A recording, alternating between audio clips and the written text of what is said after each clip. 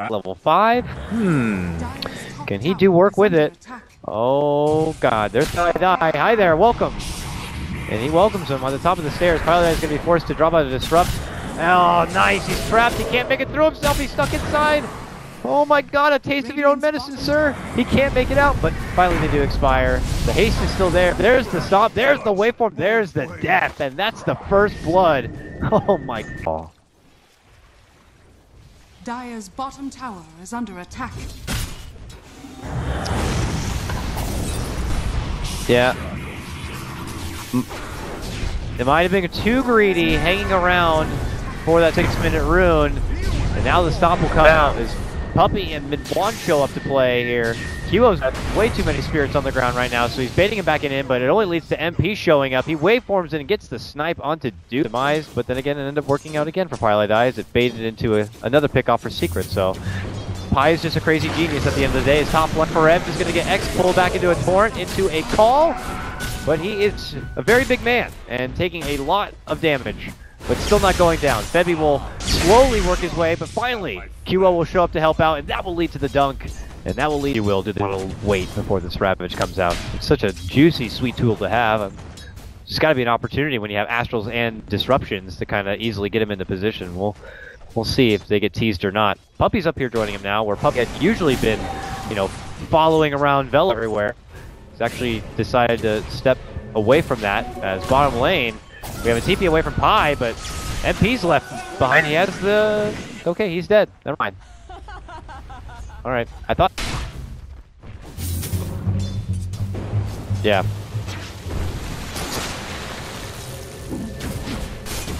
That's on Forev. Will Forev pop the Ravage here? He like does that move, like he's like, I'll do it! I will pop this Ravage if you come closer! But now he just slowly gets withered down and kited out. He's like, I can't pop Ravage now, it'd be embarrassing. So he'll just have to die. It's a very sad life for Tidehunter. Man, yeah, he is. Jesus. They'll finally get it. Fed Tower, which obviously kind of opens up more options to contest the Roche and not allow MVP to easily move in to get it. And Mid-1 is not bothered moving yet from this mid lane. Very persistent on his mid lane game.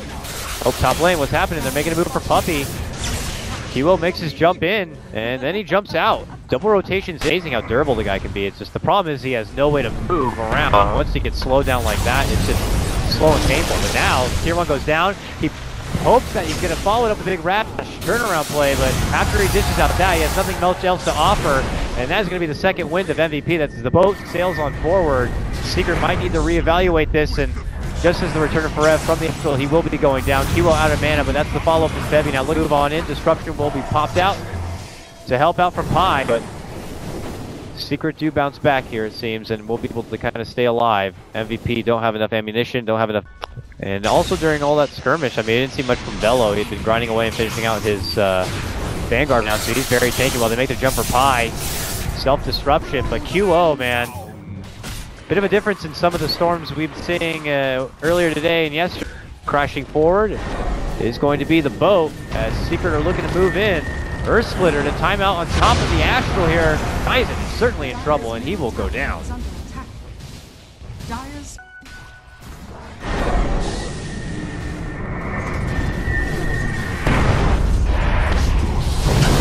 Very nice. Now Secret, and that one. Very prized one too. I believe he had a killing spree bounty on his head. So extra gold going their way, but look at the response play from MVP. Link in over and above the Ancients from Velo. Oh, cancels out the dunk as the strength morph continues. Disruption comes forward, and that might be enough for MP to kind of step away. Velo in deep, but the rest of his team caught back in behind. Mid-1 drops down the hammer, but the Forev Ravage comes just a hair too late to be their assistant. Back and forward, that dunk occurred. Velo was able to get the fish onto MP, and now they look for Forev. Pull him back in to the ton. Gets the snipe, taking down Febby with the gush, and then the follow-up right-click. Forev is back, and he is angry. He is angry from the late stage, and he is looking for blood. Dubu trying to go away, not going to get it. Triple kill for Forev. Pretty confident that he'll be able to get in some quick and early charges, and now his team moving in for the Roche. Completely uncontested, an extra Aegis here. MVP not looking to be...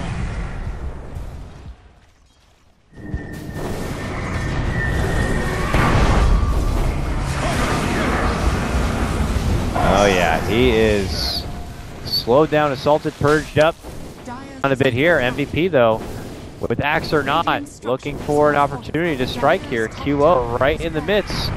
Frantic pings as it looks like they were able to spot out Ryzen. But could that bait them in? They need to commit the Earth Splitter for this. And now's going to be the opportunity. They're going to go for Forev. Forev has the Ravage, so they can't hard commit for this. And now they're going to turn it around. Astral on the QO. Nice time with the Ravage. We'll catch him on the way down, and that will lead to the takedown of the Aegis here. Here comes Betty. Goes up now, and they start dishing out the shots, but Forev pops his mech. Turns around to the corner here.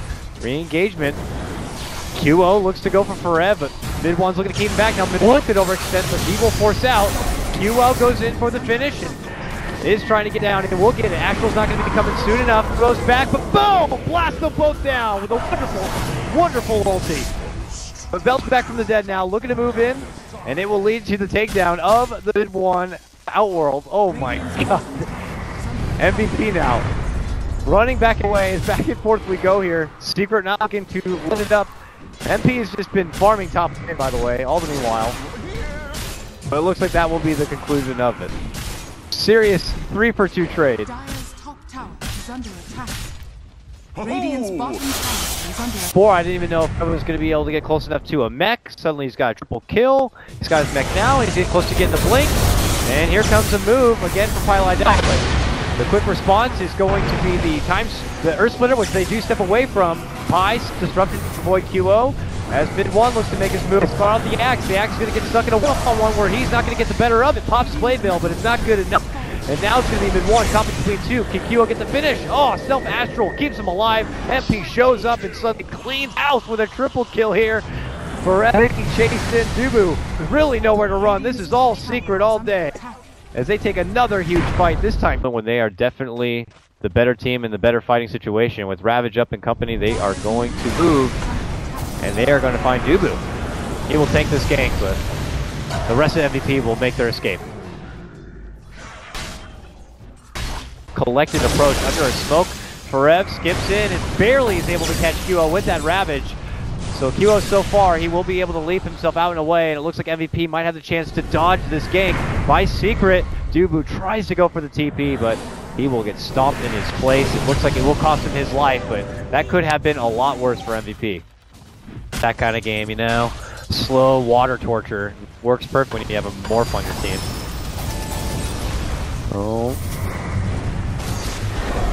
The mid one's mid one, though. He is a guy who's happy to take a fight, but you have QO on the other team, and okay, here we go. Ravage gonna be popped off right here. Bellows forces pop of the BK, then follows up with the call, but they're gonna go ahead and quickly already take out QO, take out the Ogre.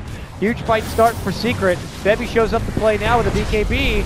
Looks to go on the Morphling here. Does he have enough damage to be able to move through him? Morphling instead jumps in, gets a triple, gets a cleanup on Ryzen, and now quickly Bebby, the man left behind, all alone, caught between 5 Secret members, is going to get disrupted up and shot on down. MVP with the Ultra. Oh, once they're up, we'll pull off if necessary. How good is their tower pushing right now? Got some respectable damage between the OD and MP here, but QO goes in, wants to go for mid one, and then gets pulled on back. I mean, oh my. Someone wants to get him. It's going to be Forev. Finishes him off. Very nicely done. They were just banking on the fact of using X marks the spot, storm jumps to hopefully slow this one out, but that leads to another takedown of QO, and that certainly should be these racks. That could even be the game. Opened by MP, almost going to be able to get the takedown, but ultimately does get brought back. Mid one in trouble. There he gets dumped down. Disruption helps save in the meantime, but Velo will be able to move in and get the coffin. And now looking to go for MP. Bebby's back now from the dead. Pops BKB, and they'll get the Morphling down too. All right, MVP. This with Forev, they've only lost to tier 3. This isn't the worst thing in the world. MVP can actually get a lot of work done here. Okay. They gotta do it fast.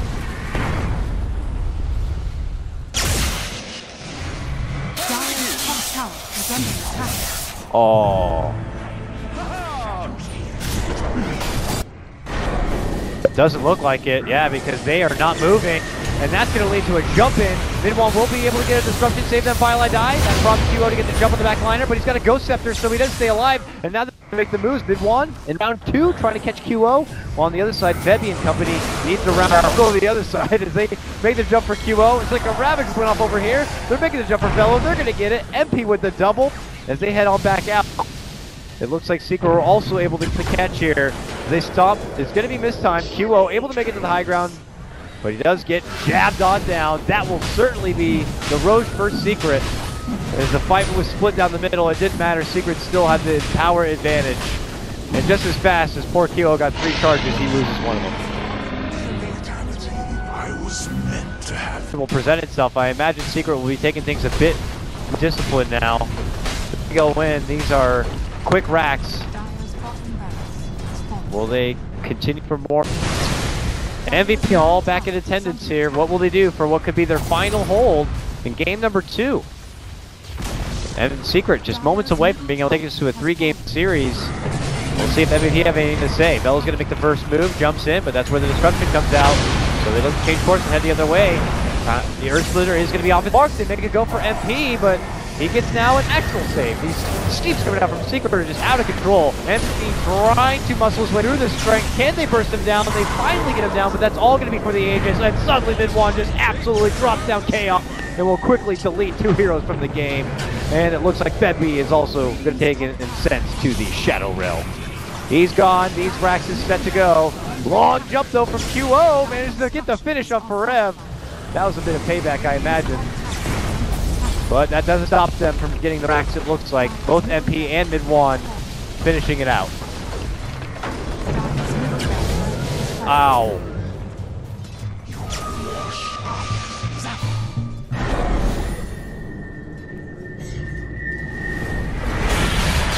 They throw in the towel.